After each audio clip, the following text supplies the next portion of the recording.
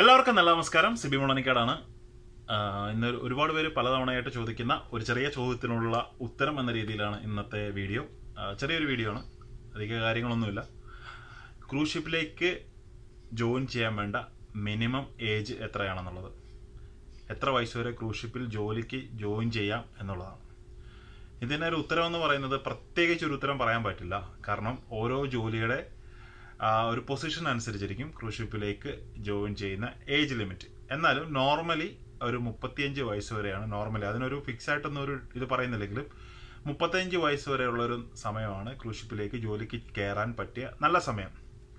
ഇപ്പം നമ്മൾ 35 വയസ്സായ ഒരാൾ അധികം എക്സ്പീരിയൻസ് ഇല്ലാതെ ജോലിക്ക് അപ്ലൈ ചെയ്യുകയും, എന്നാൽ 25 വയസ്സുള്ള ഒരാൾ ഒരു 3 വർഷത്തെ എക്സ്പീരിയൻസ് ഉണ്ടെങ്കിൽ ആ 3 വർഷത്തെ എക്സ്പീരിയൻസ് ഉള്ള ആളിന് തന്നെ ആയിരിക്കും അവിടെ കൂടുതൽ സാധ്യത, ജോലി സാധ്യത. ഇപ്പം ഈ 34 വയസ്സുള്ള ഒരാൾ ജോലിക്ക് ജോയിൻ ചെയ്യുന്നു, അദ്ദേഹത്തിന് ചിലപ്പോൾ 1 വർഷത്തെ എക്സ്പീരിയൻസേ കാണത്തുള്ളൂ. മറ്റെന്തൊക്കെയോ പഠിച്ചിട്ട് ഒടുവിൽ പോയി ഹോട്ടൽ മാനേജ്മെൻറ്റും വല്ലതും പഠിച്ച് 1 ഇയർ എക്സ്പീരിയൻസോടുകൂടി ചെല്ലുന്നു.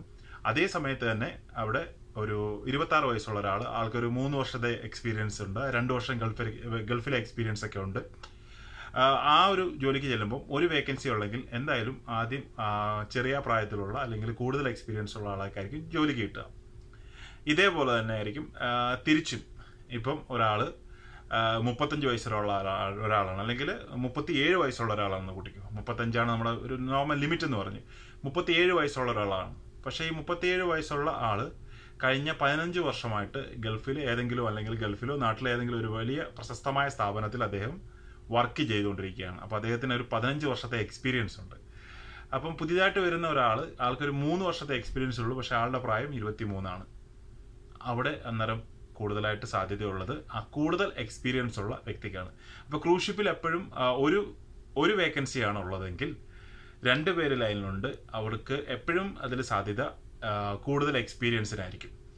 അതുപോലെ തന്നെ ചില പൊസിഷൻ, ഇപ്പം ഫോർ എക്സാമ്പിൾ ഡോക്ടർ, ആരും ചോദിക്കരുത്, കാരണം നമ്മുടെ ആളുകൾ സാധാരണ ഉണ്ടാവാറില്ല. ഡോക്ടർ ഒരു പക്ഷേ അദ്ദേഹത്തിന് 45 വയസ്സുണ്ടെങ്കിലും അതൊരു ഏജ് ലിമിറ്റ് ആയിരിക്കില്ല. അതുപോലെ തന്നെ എന്തെങ്കിലുമൊക്കെ എഞ്ചിനീയറിംഗ് പൊസിഷനുള്ള ആളുകൾ, അവർക്കും പ്രത്യേകിച്ച് ഒരു ഏജ് ലിമിറ്റ് ഇത്ര വയസ്സൊന്നും ഉണ്ടാവില്ല. അവരുടെയൊക്കെ എക്സ്പീരിയൻസ് ആയിരിക്കും അതിൽ പ്രാധാന്യം.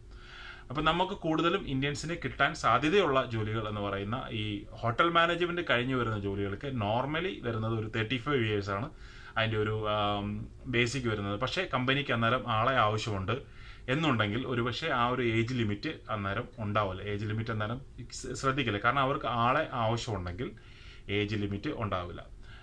ഫോർ എക്സാമ്പിൾ, ഞാൻ ജോയിൻ ചെയ്യുന്ന സമയത്ത്, ഞാൻ കമ്പനിയിൽ ജോയിൻ ചെയ്യുന്ന സമയത്ത് ഞങ്ങൾ ഏകദേശം 26ഓളം മജീഷ്യൻസിനെ അറ്റ് എ ടൈമിൽ കമ്പനിക്ക് വേണം. അതായത് ഒരേ സമയത്ത് റിക്രൂട്ട് ചെയ്ത് ജോലിക്ക് വേണം. 26ഓളം മജീഷ്യൻസിനെ വേണം. അപ്പോൾ ബോംബെയിലായിരുന്നു ഇൻ്റർവ്യൂ നടന്നുകൊണ്ടിരുന്നത്.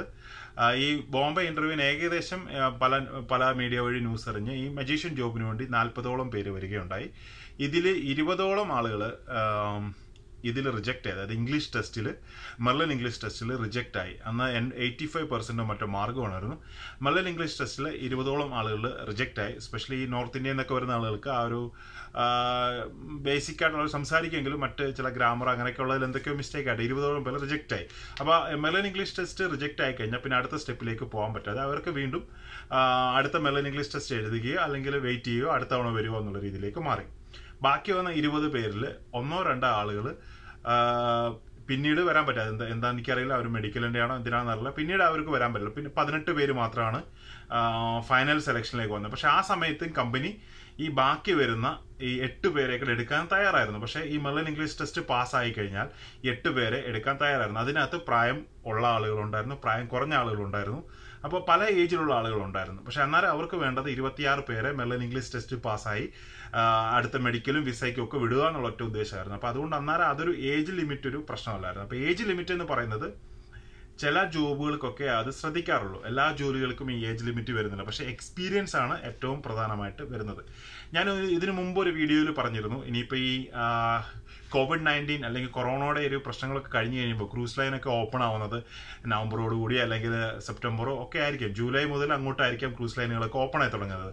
ഇപ്പോൾ ഒരു കമ്പനിക്ക് 25 അല്ലെങ്കിൽ 30 ഷിപ്പുകൾ ഉണ്ടെങ്കിൽ ഇതെല്ലാം ഒരേ ദിവസം തന്നെ ഓപ്പൺ ആക്കാൻ പറ്റില്ല. അപ്പോൾ ഓരോ ആഴ്ചയിൽ ഒരു 5 ഷിപ്പ് അല്ലെങ്കിൽ ഒരു മാസം ഒരു 8 ഷിപ്പ് അങ്ങനെയൊക്കെ വെച്ചിട്ടായിരിക്കും അവർ ഓപ്പൺ ആക്കി വരിക.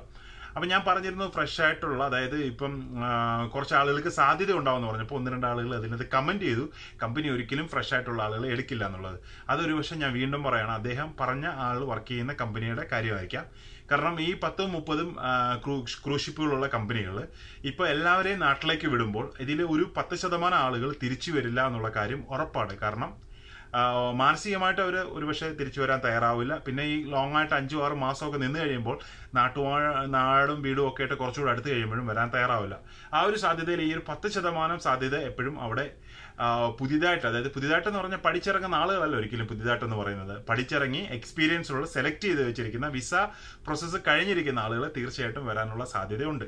അപ്പോൾ അതുകൊണ്ട് ആ ഒരു കമന്റ് വന്നിരുന്നു, പുതിയതായിട്ടുള്ള ആളുകളെ ഒരിക്കലും എടുക്കില്ല, കമ്പനി അന്നേരം ഫോക്കസ് ചെയ്യുന്നത് എക്സ്പീരിയൻസ് ഉള്ള ആളുകളെ ആയിരിക്കും എന്നുള്ളത്. തീർച്ചയായിട്ടും എക്സ്പീരിയൻസ് ഉള്ള ആളുകളെ കമ്പനിക്ക് വേണം. ഞാൻ അദ്ദേഹം പറഞ്ഞത് തെറ്റായിട്ട് പറയല്ല. പക്ഷെ അതോടൊപ്പം തന്നെ ഫ്രഷ് ആയിട്ടുള്ള ആളുകളെയും ആ ഒരു ലിമിറ്റ് വെച്ച്, ഇപ്പോൾ 100 പേരുണ്ട്, അതിനകത്ത് ഒരു 3 പേരെ ഫ്രഷ് ആയിട്ട് അല്ല 5 പേരെ ഫ്രഷ് ആയിട്ട് എടുക്കുന്നതുകൊണ്ട് പ്രശ്നം ഉണ്ടാവില്ല. കാരണം ആദ്യം തുടങ്ങുന്ന സമയത്ത് ഇപ്പോൾ 2500 പേരുള്ള ഒരു ക്രൂസ് ഷിപ്പ് ഈ കൊറോണ പീരീഡ് എല്ലാം കഴിഞ്ഞ് വീണ്ടും റീസ്റ്റാർട്ട് ചെയ്യുമ്പോൾ ഒരുപക്ഷെ 1000 പേരിലായിരിക്കും തുടങ്ങുന്നത്. അത് ചെറിയ ഗ്രോ ചെയ്ത് മാത്രമായിരിക്കും പഴയ ഒരു സ്ട്രിങ്ങിലേക്ക് പോകണമെങ്കിൽ കുറച്ചുകൂടെ സമയം എടുക്കും. അപ്പോൾ എന്തായാലും ഒരു ഇപ്പോഴായാലും ഫ്രഷേഴ്സ് വന്നുകൊണ്ടിരിക്കുന്നത് 2500 പേരെയും കൊണ്ട് ക്രൂസ് ചെയ്തുകൊണ്ടിരുന്നത്, അതായത് ഫുൾ ഹൗസ് ആയിട്ട് ക്രൂസ് ചെയ്തുകൊണ്ടിരുന്ന സമയത്ത് പോലും എത്രയോ ഫ്രഷേഴ്സ് വന്നുകൊണ്ടിരിക്കുന്നു.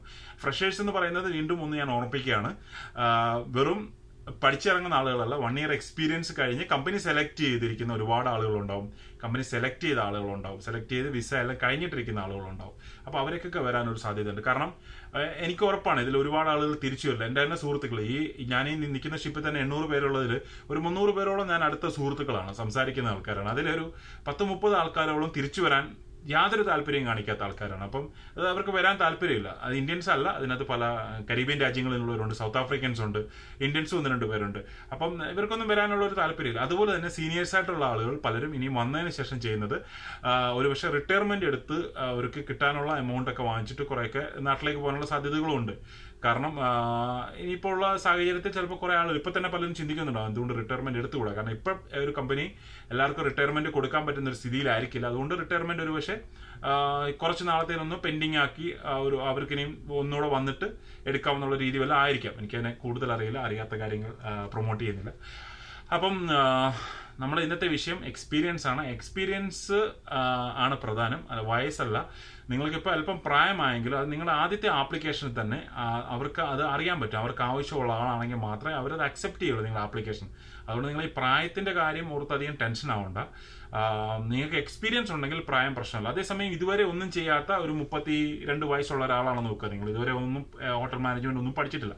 ഇനി നിങ്ങൾ ഹോട്ടൽ മാനേജ്മെന്റ് ഒക്കെ പഠിക്കാൻ പോയി 1 വർഷമോ 2 വർഷമൊക്കെ ഹോട്ടൽ മാനേജ്മെന്റ് പഠിച്ച് എക്സ്പീരിയൻസ് ഒക്കെ നേടി വരുമ്പോഴത്തേനും നിങ്ങൾക്ക് 35 വയസ്സാവും. അപ്പം നിങ്ങൾക്ക് 1 വർഷത്തെ എക്സ്പീരിയൻസ് വല്ല കാണത്തുള്ളൂ. ആ ഒരു സാഹചര്യത്തിൽ അത് കുറച്ച് ട്രിക്കിയാണ്. ആ ഒരു സാഹചര്യത്തിൽ നിങ്ങൾക്ക് ഒരു വർഷം ജോലിക്ക് കയറാൻ പറ്റുമോ ഇല്ലയോ എന്നുള്ള കാര്യം കുറച്ച് ട്രിക്കിയാണ്. അതുകൊണ്ട് അങ്ങനെയുള്ളവർ പ്രത്യേകിച്ച്, ഞാൻ ഇത് ആരെയും പ്രൊമോട്ട് ചെയ്യുന്നില്ല, നിങ്ങളിത് പോയി പഠിക്കുക അത് പോയി പഠിക്കുന്ന ആരെയും പ്രൊമോട്ട് ചെയ്യുന്നില്ല. യാതൊരു വിധത്തിലുള്ള കോളേജുകളുടെ പേരുകൾ പറഞ്ഞ് പ്രൊമോട്ട് ചെയ്യുന്നില്ല. ഇത് പഠിക്കാൻ ഞാൻ പറയുന്നില്ല, ഒന്നും ഞാൻ പറയുന്നില്ല. ഞാൻ എൻ്റെ അനുഭവങ്ങൾ എക്സ്പീരിയൻസുകൾ ഷെയർ ചെയ്യുന്നത് മാത്രമേ ഉള്ളൂ. ചില കമന്റുകൾ കണ്ടെത്തുന്നത് ഞാനത് കോളേജ് നടത്തുന്നതാണ്, അപ്പം ഞാൻ അവിടേക്ക് ഇങ്ങനെ ആളുകളെ പഠിക്കാൻ വേണ്ടി പ്രൊമോട്ട് ചെയ്യുന്നു എന്നുള്ള രീതിയിലാണ് തോന്നുന്നത്. നിങ്ങൾക്ക് എൻ്റെ കംപ്ലീറ്റ് വീഡിയോ എടുത്ത് കണ്ടു കഴിഞ്ഞാൽ തോന്നും. പലരും ചോദിച്ചിട്ടുണ്ട്, പക്ഷെ ഞാൻ ഇന്നൊരു ഒരു കോളേജിൻ്റെ പേര് പറയുകയോ അല്ലെങ്കിൽ നിങ്ങളോട് പഠിക്കാൻ പോകുമ്പോൾ പറയുകയോ ഒന്നും ചെയ്തിട്ടില്ല.